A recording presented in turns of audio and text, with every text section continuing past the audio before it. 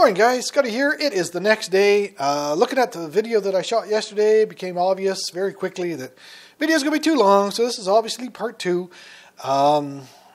Today I'm setting up to make the top bars. I've got one of my pine boards here. It's a 12-foot board, and I wrote that down. I'm going to try and keep track. I was playing real careful here with a pencil. Looks like even with the thickness of my saw blade, I should be able to get 10 out of here, although these knots, and this has got a split back here, going to cause me some grief. So I'm going to get rid of this. Close-up camera's running. I'm going to get rid of that knot there. These two knots are still going to cause me some grief, and then I'm going to jump down here. Then I got a clear piece, blah, blah, blah. I want 40 for this little project. You know, if I was in big production, I'd probably get a half a dozen boards, and I would cut the whole works, blah, blah, blah. I think I'm going to end up cutting 5 sections. That way it'll give me a few extra, maybe 6. We'll see how these knots work out. I've got a little cutting block, as I always do. Put the blade down, put this in, mark it, cut it. A couple test cuts. This dimension is very important. All the dimensions, I guess, are important, but this one's really important. I bought some frames from somebody a few years back, put them together, and then I realized that the top bar was just a hair long. And it's a real pain in the arse. A little bit of propolis on them, and holy hell, they get tight. I have a little wooden block with a piece of, I think it's about 40 grit sandpaper that I can just, when I'm out in the bee yard, I can work them out there to try and make them fit a little bit better. So yeah, I made a few test cuts and made for sure. And of course, this is not sponsored, but this is my Man Lake test one. So, going to make some noise, going to make some sawdust. First thing I'm going to do is get rid of that knot, and then I'm going to cut at least 5 sections, but possibly 6. So let's make some noise. Yeah, no, it's the only way to do it. You have to make noise.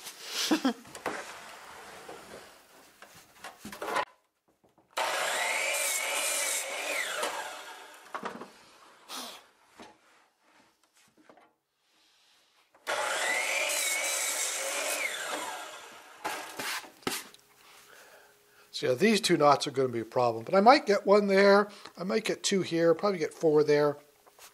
We'll see how it goes.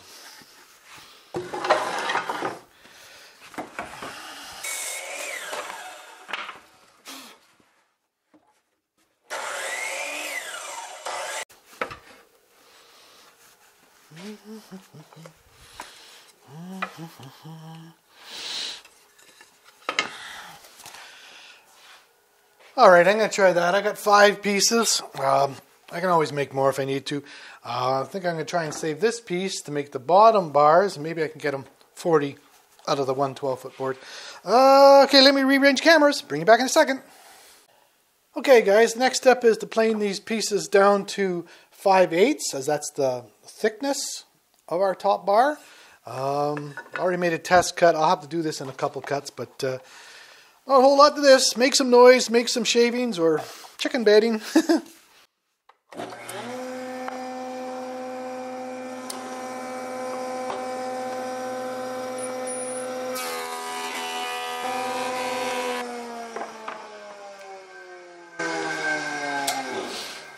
Alright, now it's over to the table saw. Let me change these cameras again.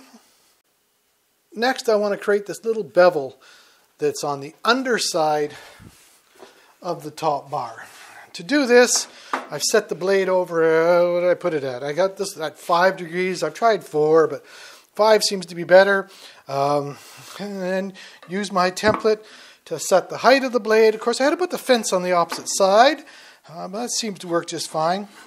And then I'm going to run the whole board through so as to make that bevel on potentially all 10 top bars at the same time. Turn the dust collector on, put the headphones on. Once again, sawdust and noise.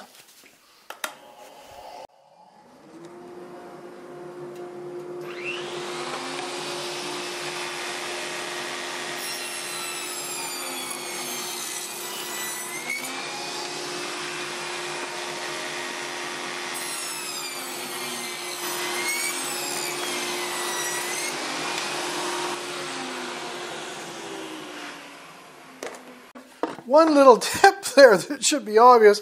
You run this through this way. You make sure you rotate it this way and make your second cut so that both cuts ending up on the same time. It would be real bad if you did that way and then went that way. Not that I've made that mistake. Okay, next step, back to my brand new table saw with the dado blade. Give me a minute. All right, guys, so the next step, at least in the way I'm doing it. I'm not saying this is the best way. This is just the way that I'm doing it. So I've taken and made that, where's the close-up camera? I've made this little angled cut on the board that I'm going to make all my top bars out of. Now I'm going to run this through the saw with the dado blade. I'm taking a 3/8 cut out of there. And that's going to create this cut, the bottom one, not these two side ones. It's creating this bottom one. And by doing this way, I save a little bit of time because I'm going to do, essentially, I'm going to do 10 at the same time. There is a problem, and of course, there's a trick to it. So it's this one right here that I'm creating right now. This cut is a different depth than these two cuts, which I have to make later. Those two cuts allow the sidebar to go in. All right.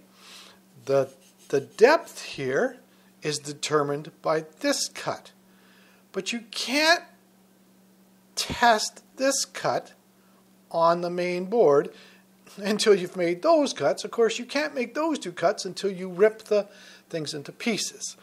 So my solution to this has been, I have a few pieces, a couple more left yet, from the last batch I made. Well, basically all I'm looking for is a piece, it's essentially a top bar that I didn't finish. All right? So then I can come around over here and I can play around. I make a few cuts. Essentially what I want to do is get the two side cuts so that I can put the top bar in, and then what I'm doing, is I'm actually adjusting the dado blade to get the depth of this cut. These two are only put in here so that I can test this, and actually this one, hopefully you can hear and see that. Those two right now are actually the same as that one, and it's too sloppy, but that's okay.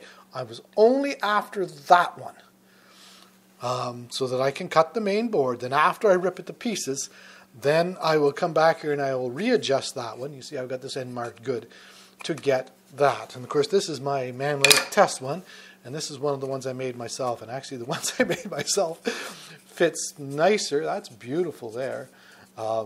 This fits nicer than the Man Lake one, which of course is what I'm after because these are mine. So a lot of blah blah blah, I'm sorry, but it is tricky. The saw should be set up now. I'm going to get rid of this to take and make the cuts on this. It's a lot of fiddling about, but it does save a lot of time in the long run. Okay, once again, make some sawdust, make some noise.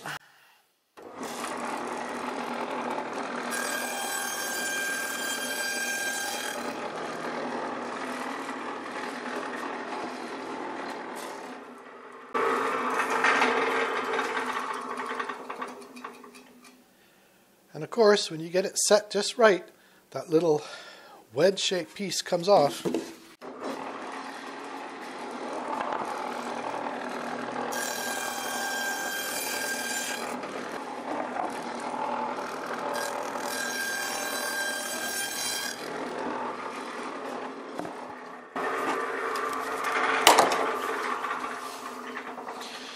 And these boards have a little wee bit of a cup to them or dish to them, so I'm putting it through. I'm trying to flatten it as I go through there.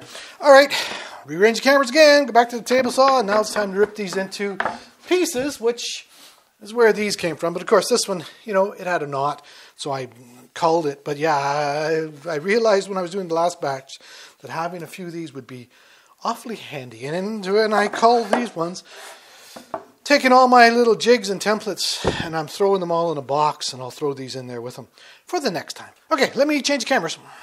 All right, this is really straightforward, guys. Just took the tilt out of the blade. I used my test piece to set the fence. I've actually already taken a test cut, and then I just put the two pieces together and feel them, and I'm actually, first try. It doesn't happen too often. Dust collector, sawdust and noise. It's all about sawdust and noise, guys.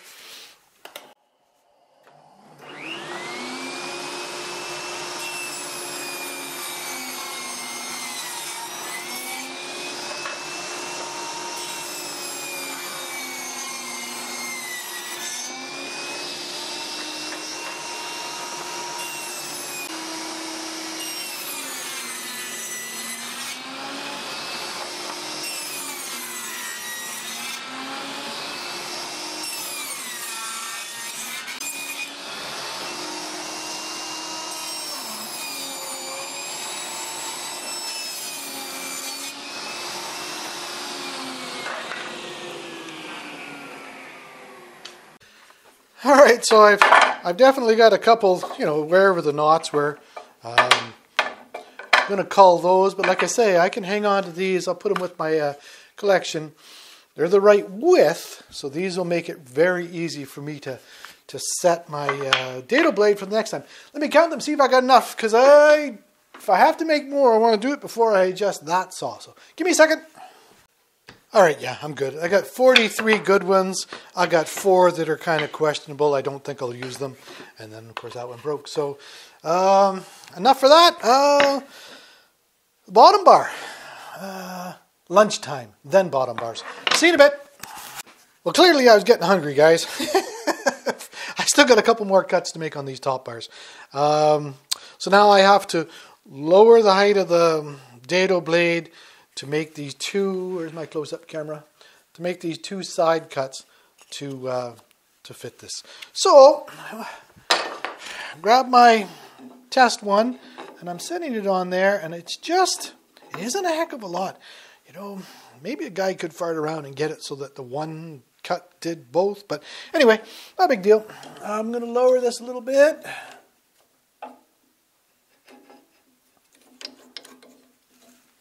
And then what I'm going to do, got a couple of these ones that have the knots that aren't going to be very good. I'm going to use them to make a couple test cuts, get things where I like it, and then proceed. Let's make some noise.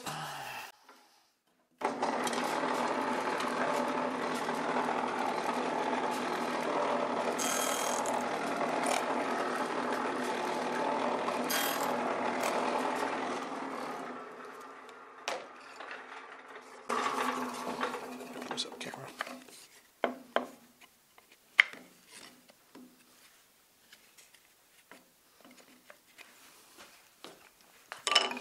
Man, Lake one fits fine. My own fits fine. I'm happy with this height, which of course was the first pass through the dado, and now I've created the 2 side ones. I'm actually quite pleased with that. Let me run a couple through, and then I'll double check them. And actually, what I did on the other batch, I was running 2 through at a time. Yeah, we'll see how that works out.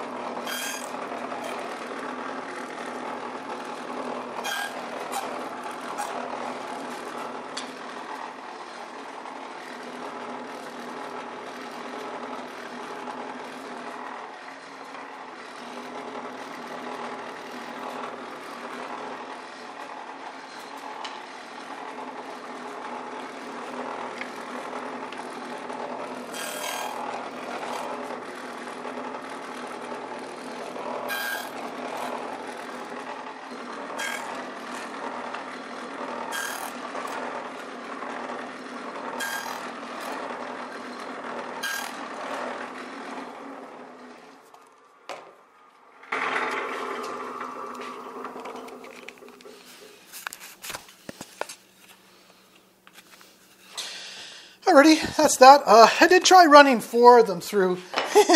Same thing as last time I tried. Doesn't work so well. Got the close-up camera going here. Need to have this hand holding them tight to the fence, and then these fingers are pressing them down. You got to hold them down. You got to hold them square. 2 just seems to work better.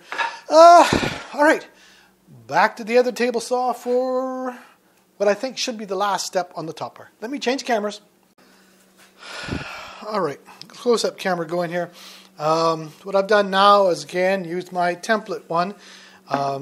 I've set the height of the blade, and I've set the fence to hopefully I've got it in the center. I'm going to take one of my reject pieces and make a quick little test cut here, and then adjust the fence and the height of the blade as I see fit. And then I got a couple of jigs that I'm going to set up, and I'll show you.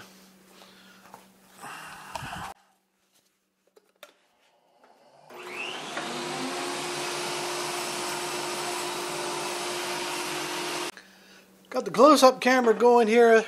So the groove, I just made this one.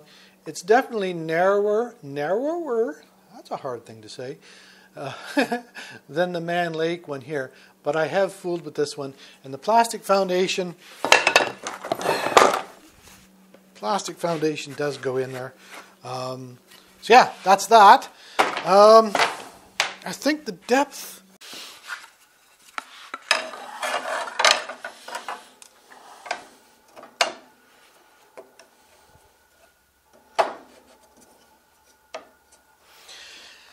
Okay, just using the bevel square, T-square, whatever you want to call this gizmo. I've bottomed it out in the slot that I just made. And when I put it in here, this is rocking. So mine's deeper than that one, and that's actually what I'm after. Okay, now, let me...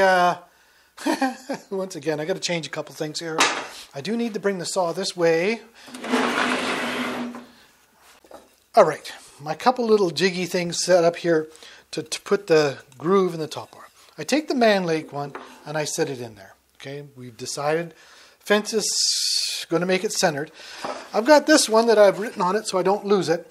This one's important too, but anyway.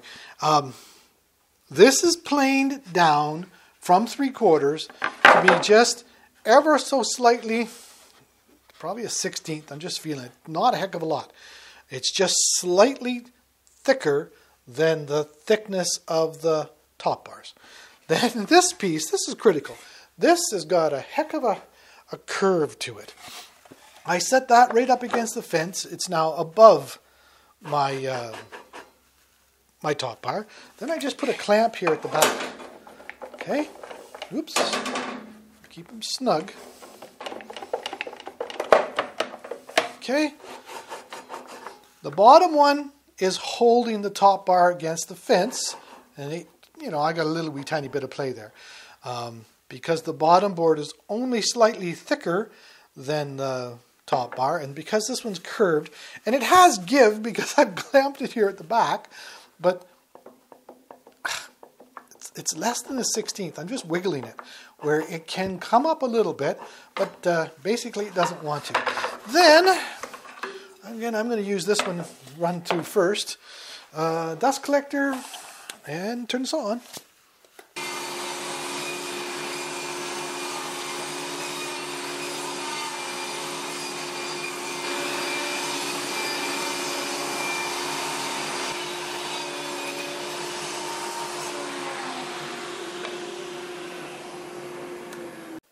Alrighty guys, just as I started to run these through my little cutting jig here, that camera must have shut off.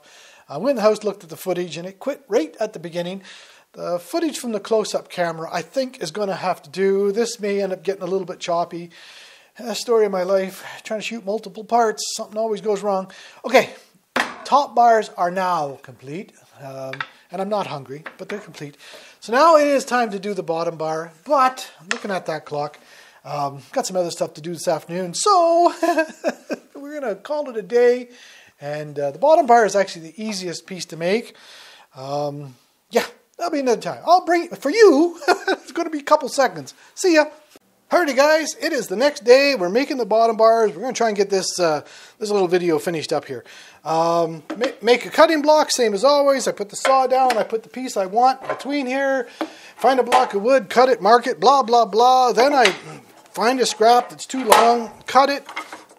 And then I very, very carefully, where's my close-up camera? I'm feeling both ends there. I make for sure it's good. When it's good, Again, if I was in some kind of production, I'd make 50 of these, but I'm going to make 2.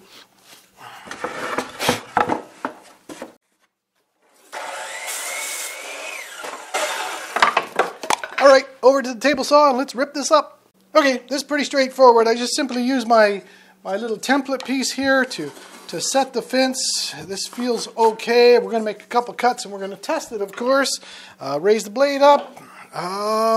Yeah, not a whole heck of a lot to this. Turn the sawdust collector on, make some noise.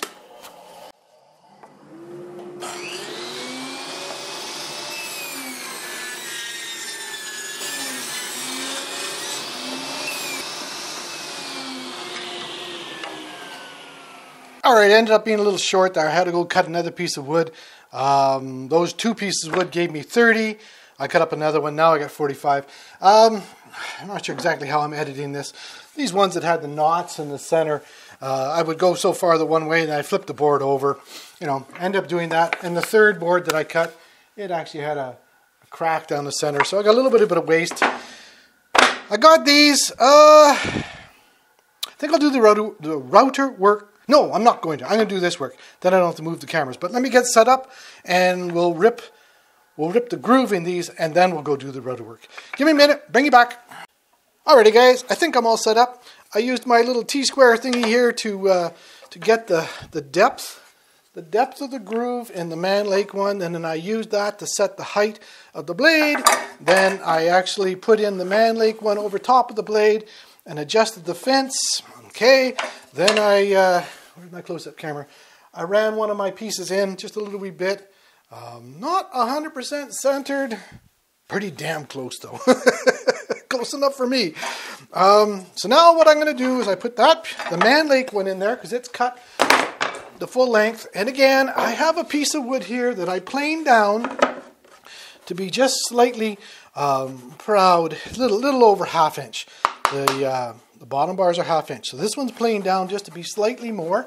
And then I'm using the exact same board that I used when I did the top bar, and I'm putting that over top. The close-up camera going there. Hopefully you can see what I'm doing. And that slides through there. Then bar clamp on here. Whoops, again, that's got to stay tight. Pull that down. And this still slides. Actually, I've got this one even a little bit snugger than my when I did in the top bar.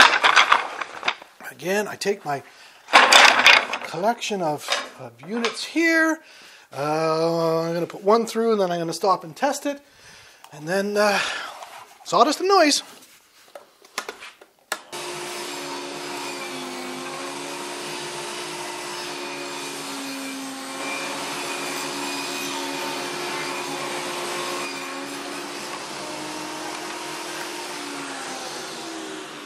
You know, if I was a little smarter, I would have put a box there to catch those. But now I got to pick them up, bring them to the other table saw with the dado blade, and we'll make our little notches on the end. Give me a sec. Alrighty guys, we're back over at the table saw that I got the dado blade in, and I got the close-up camera running. I just clamped a piece of scrap there to the fence, the sacrificial fence, in case I get too close, which I don't think I really have. Then I used my template one to set the height and play around with it a little wee bit. Then I just took one of the bars I just cut and I made a sample cut, a test cut I guess, and then I checked first I checked the Man Lake one, but then I checked my own, and I am very, very happy. It's yeah, I'm pretty good with that. I am going to I'll make a couple cuts, then I'll recheck them, then I'll run the whole works through. Right there. Okay, let me make a couple test cuts and then we'll go to town.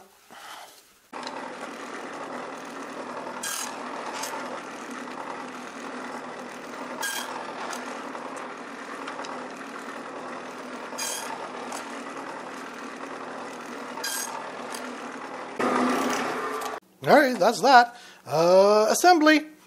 Alrighty guys, I got them all assembled and I put some plastic foundation in them.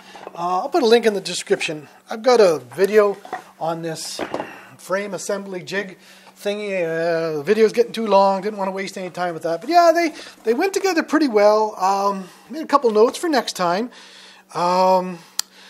Some of the sidebars are probably a strong 3/8, and the notches that I put in the top bar, of course, because the dado blade is pretty accurate, dead on 3/8. I could possibly throw a couple shims in there and widen that out a little bit, which I don't think I'll do. Maybe just be a little bit carefuler and bring that fence a little closer and make the sidebars a shallow 3/8 or whatever. The only other thing, and it wasn't a huge problem, the grooves that I put in the top bar and the bottom bar, the plastic goes in them just fine, although the Man Lake ones are a little wider, and now I see why. It could be better. The ones that I made for the foundationless, I actually cheated, and I took and put 2 saw blades together. Basically a 3/16 dado blade, right?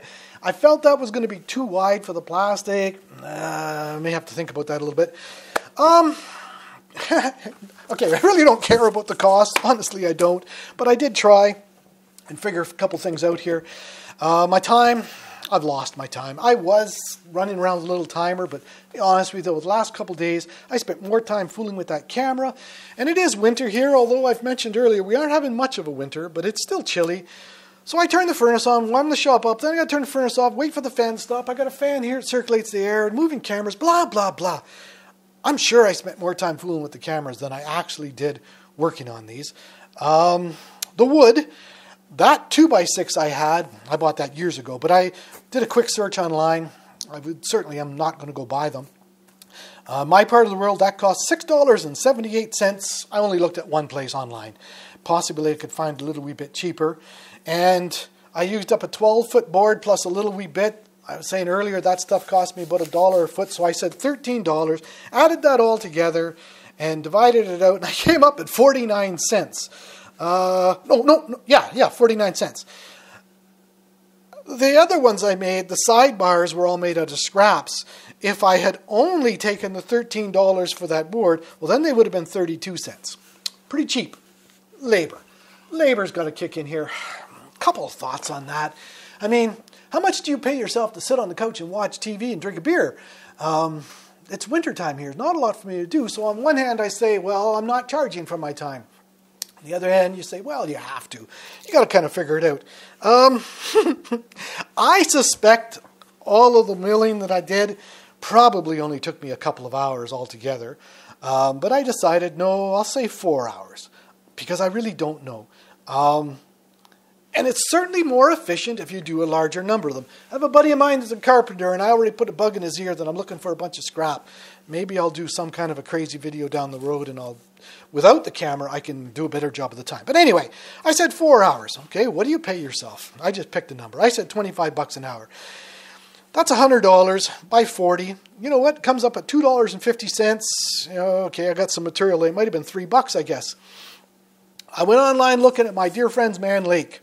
And I only spent a couple of minutes. I know they got so many different things there. Maybe I didn't get the right one. But anyway, I found one, unassembled wood frames, $159.95 US for 100 of them. Well, I'm in Canada, and right now it's about 40 cents on the dollar.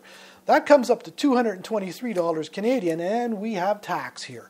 Ends up being about $253 for those frames. And that's without the plastic foundation. Plastic foundation is something completely different. And I know I can do that cheaper. I bought 1,000 honey frames from Man Lake 7 or 8 years ago now. I've got an import tax number. Blah, blah, blah.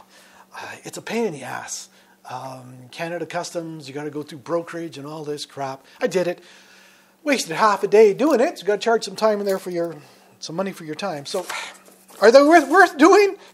For me, they sure as hell are.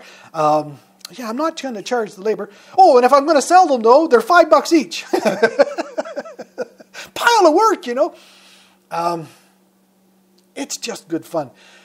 Only making 40s, not very efficient. I did the 200 there a couple weeks ago. That was good fun. Anyway, yeah, you have to decide if you want to do it. I'm not saying you should. I don't care whether you should. Depending on where you are, easy to get them. Where I am, it's not so easy. It's a bit of a pain in the arse. So for me, winter project, good fun. Yeah, I'm sure the video is way over what it should be. So I'm going to get the hell out of here. Appreciate your time, guys. Thanks for hanging out in the shed. We'll talk to you later. You guys be good to your bees. I'm sure to be good to you. See you later. Ciao.